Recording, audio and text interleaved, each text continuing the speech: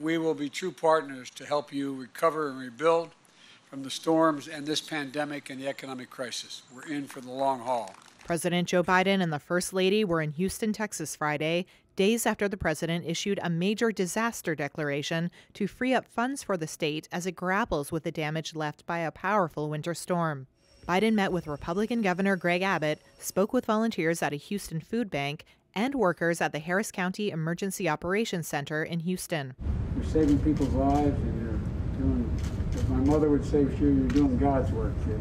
Biden's Friday visit comes as Texas works to recover from a severe February storm that killed at least 24 people, caused serious damage to homes and businesses, and left millions without power or clean water for days.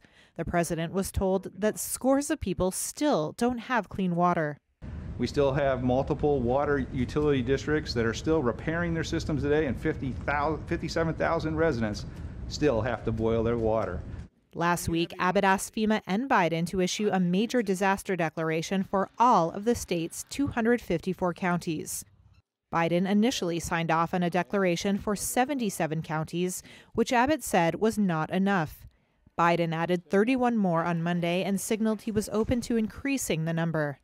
When a crisis hits our states, like the one that hit Texas, it's not a Republican or Democrat who's hurting. It's our fellow Americans who are hurting. And it's our job to help everyone in need. The state's Republican leaders have come under fire for not heeding warnings that its power grid needed significant upgrades to defend against deep freezes, like the one in mid-February. While Biden did not get into laying blame Friday, his deputy national security advisor did fault the Texas government for foregoing energy regulation that could have left it better prepared.